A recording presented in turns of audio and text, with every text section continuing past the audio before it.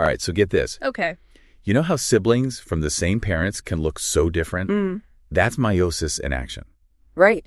It's this incredible cellular dance that shuffles genes like a deck of cards. Yeah, oh, wow. Making sure each sperm and egg cell gets a totally unique hand. Yeah.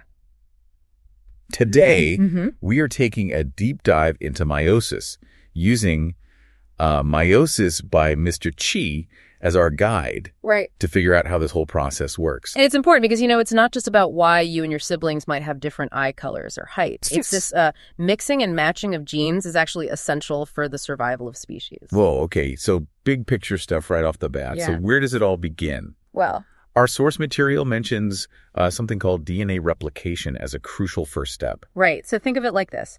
Before you can split a deck of cards in half and still have a full set in each hand, you need to duplicate all the cards first, right? Yeah, makes sense. Yeah. So that's essentially what DNA replication does. It's like hitting copy on all your genetic material before the cell even thinks about dividing. Okay. This ensures that each new cell gets a complete set of instructions. Okay, so we're doubling the DNA. Yes. But what exactly are we doubling? Yeah. Can we refresh our memories on some key terms? Of course. Chromosomes, chromatids, centromeres? Yeah. Help me out here. Okay, so imagine a chromosome like a single long thread. That's your DNA. Okay. After replication, it's like that thread gets copied. So now you have two identical threads side by side. Okay. These are called sister chromatids. Okay. They're joined together at a point in the middle, kind of like a pair of headphones is connected. Okay. That's your centromere. Okay, I'm picturing it now. Okay. So the chromosome is like a single thread. Right. And then it replicates to become two identical threads held together at the middle. Yes. Those two threads are chromatids. And the point where they're attached is the centromere. Yep. Okay, so we've got our double DNA all organized into chromosomes and chromatids. Right. What happens next? Well, this When the real shuffling begins. You bet. This is where we dive into the two main acts of meiosis, meiosis 1 and meiosis 2. Okay. Meiosis 1 is all about separating the pairs of chromosomes you got from your parents. Okay. And it all starts with a phase called prophase 1. Okay, prophase 1, hit me with it. Okay, picture this. Okay. You've got these pairs of chromosomes, one from mom and one from dad. They're called homologous chromosomes. Okay.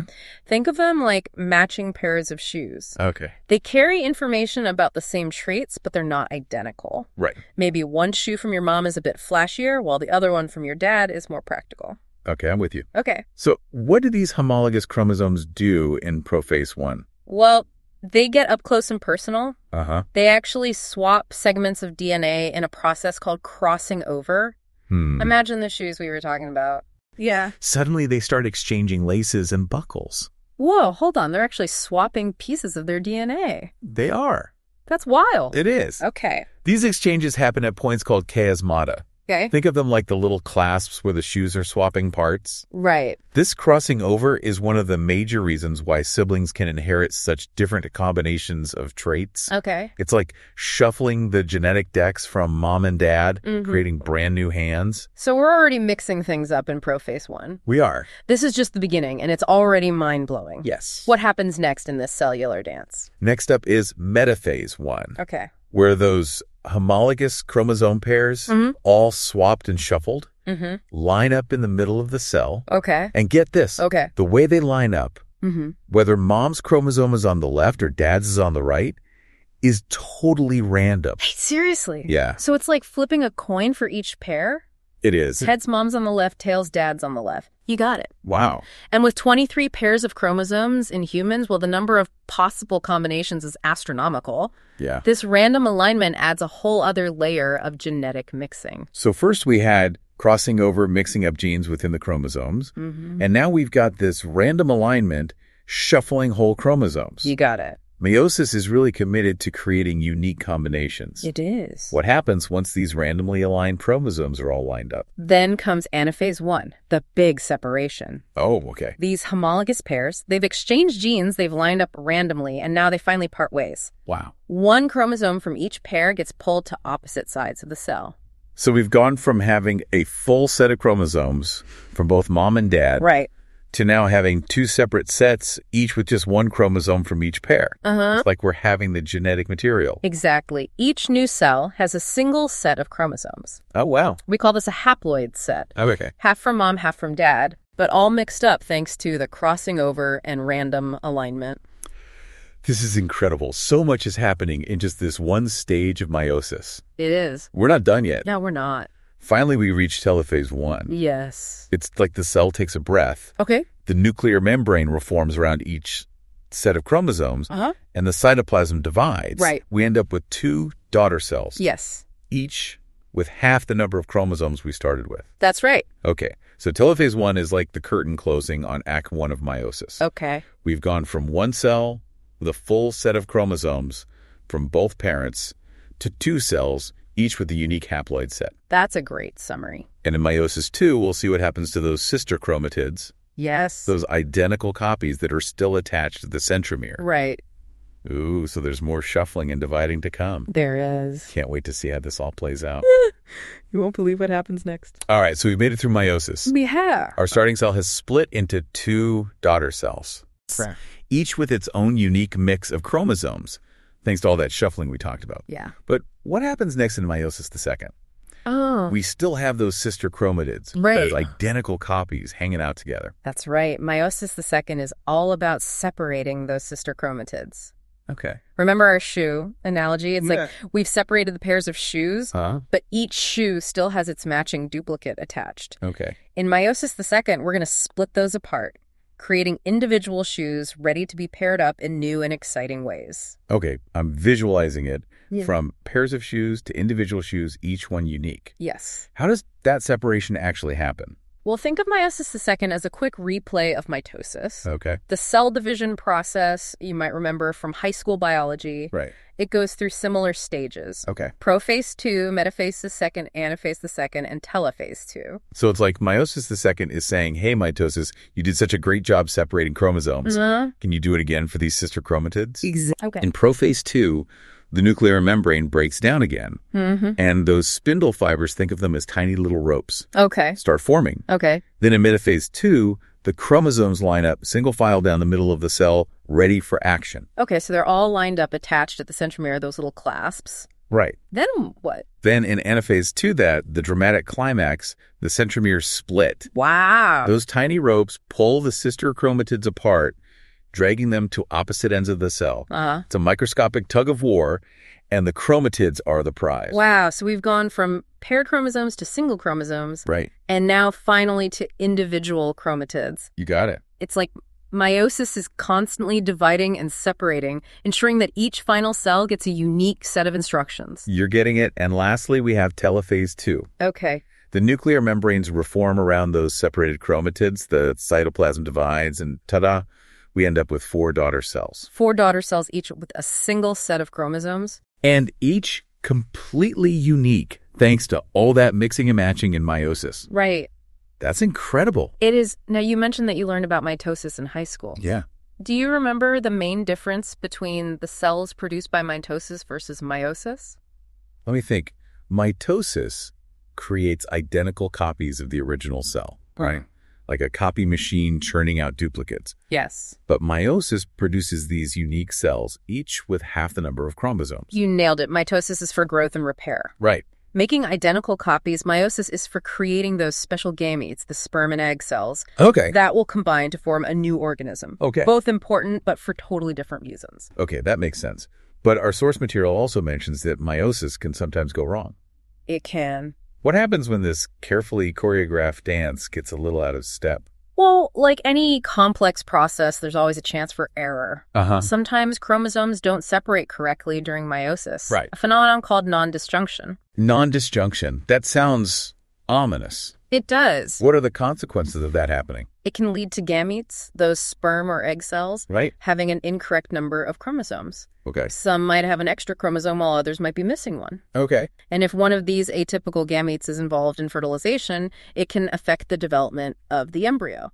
Okay, so a missing or extra chromosome can really throw things off. It can. Our source mentions Down syndrome as one outcome of non-disjunction. Right. Can you explain how that happens? Sure. Down syndrome occurs when there's an extra copy of chromosome 21. Okay. A condition called trisomy 21.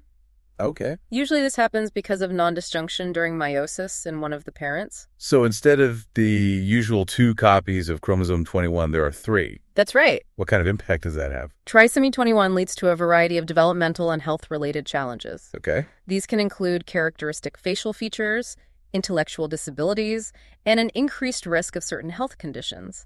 It's amazing how one extra chromosome can have such wide-ranging effects. It is. It really highlights how delicate the balance of our genetic material is. Yeah. And while there's no way to prevent non-disjunction altogether, there are factors that can increase the risk. What kind of factors? One significant factor is the age of the parents, especially the mother. Okay. As women age, the risk of non-disjunction during meiosis increases. So older parents have a higher chance of having a child with Down syndrome. That's right, but it's important to remember that it's still a relatively rare occurrence. Okay. Even in older parents, and there are prenatal tests like amniocentesis that can detect chromosomal abnormalities like trisomy 21 early in pregnancy. Right. Those tests can provide crucial information for parents as they make important decisions. They can. So we've seen how meiosis can create incredible diversity. Yes. But also how it can sometimes go awry. Right. It's like a powerful force with both amazing potential and potential risks. Exactly. And that leads us to a bigger question. Now that we understand the complexities of meiosis, how do we grapple with the ethical implications of this knowledge? Ooh, that's a big one. Stay tuned, listeners, because in the final part of our deep dive, we'll explore those ethical considerations and try to wrap our heads around this powerful process that shapes life as we know it. Welcome back to the deep dive. Yes.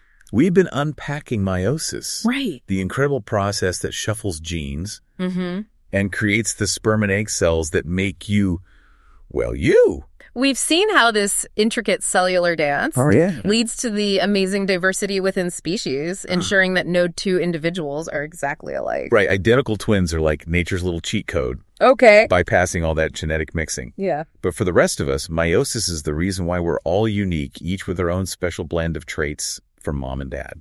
It's like each of us is a one-of-a-kind work of art created by this random mixing and matching of genetic material. And it's not just about creating variety for its own sake. That's what I was thinking. What's the point of all this shuffling? Why is genetic diversity so important? Well, imagine a world where everyone was genetically identical. Okay. If a new disease came along, it could wipe out the entire population because everyone would be equally susceptible. Oh, wow. I see what you mean. It's like putting all your eggs in one basket, genetically speaking. Exactly. But with genetic diversity, some individuals might have variations in their genes that make them more resistant to certain diseases. Yeah. They would be more likely to survive and pass on those resistant genes, helping the species as a whole adapt and thrive. So meiosis isn't just creating individual differences.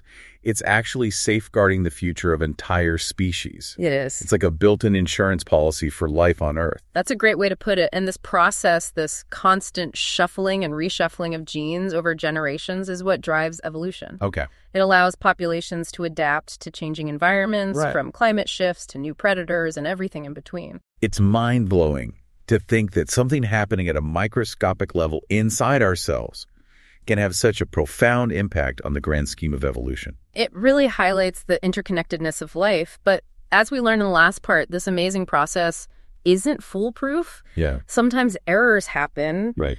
Like non-disjunction, which can lead to conditions like Down syndrome. Right. Those errors are a reminder that even the most intricate and elegant biological systems can sometimes go awry. They can. And as we learn more about these systems, we're faced with more and more ethical questions. Exactly.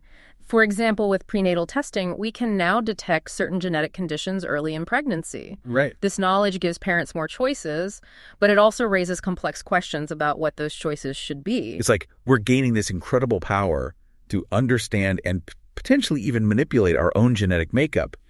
But with great power comes great responsibility, right? Absolutely. And that's why it's so important to have open and honest conversations about these issues. We need to think critically about the potential benefits and risks of genetic technologies and ensure they're used ethically and responsibly. So listeners, as we wrap up our deep dive into meiosis, we leave you with a final thought to ponder. Okay. meiosis. This remarkable process happening inside each of us is responsible for the incredible diversity of life on Earth. It is. It drives evolution, ensures the continuation of species, and ultimately makes each of us unique. It's a powerful reminder of the intricate beauty of life and the responsibility we have to understand and safeguard the delicate balance of our genetic world.